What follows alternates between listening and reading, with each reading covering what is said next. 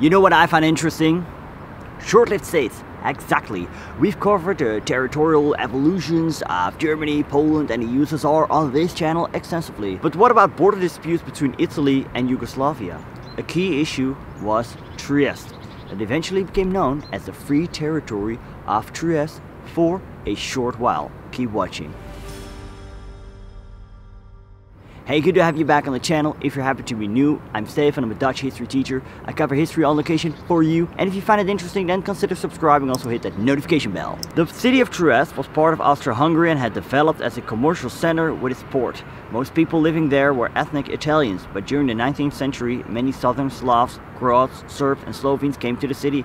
As the Austro-Hungarian Empire crumbled after the First World War, the Italians, who fought on the side of the British, the French and the US, moved in to seize control over the city. Trieste belonged to Italy's territorial expansion after the First World War. As Mussolini rose to power in Italy, ultra-nationalism also came to Trieste, and that hindered the non-Italians severely. As Italy surrendered in 1943, the Germans moved in, and in May 1945 the Yugoslav partisans took control over the city, and shortly after the Western Allies, in this case New Zealanders, also arrived in the city. What was going to happen to Trieste? I mean, it was part of Italy, but Italy was an Axis nation. It was defeated by the Allies.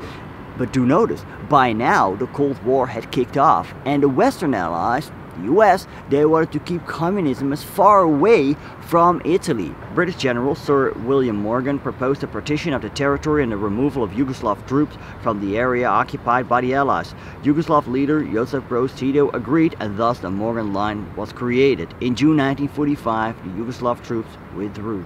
Negotiations then began, but that didn't went well. Neither side was willing to give in. The Italian claims they were seen as unjust, since Italy was one of the Axis powers. And furthermore, many southern Slavs lived in the area, and then there were geopolitical reasons, and of course economic ones, since Trieste was a port city. And neither side was willing to give in.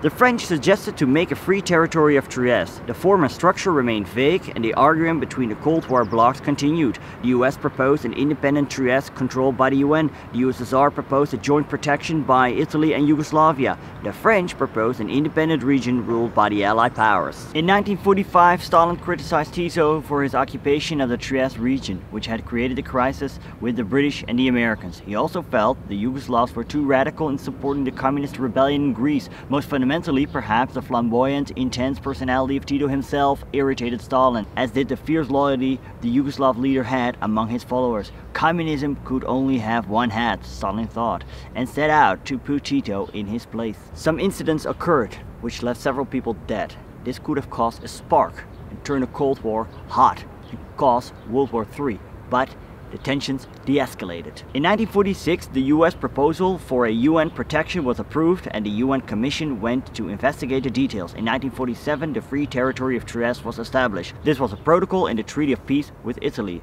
Problems remained. How was a governor to be appointed? The USSR rejected anyone proposed by the West, and vice versa. The UN had to decide over this, who directed it to the Italians and the Yugoslavs, who had to work it out themselves. Not much success was achieved. One important aspect we should not overlook was communism in Italy. The Communist Party was very strong in post-war Italy, and the West feared something similar occurred in Italy as it had done in Czechoslovakia, where the communists had seized power. The Yugoslavs then proposed to swap Trieste for Gorizia further up north, which was rejected.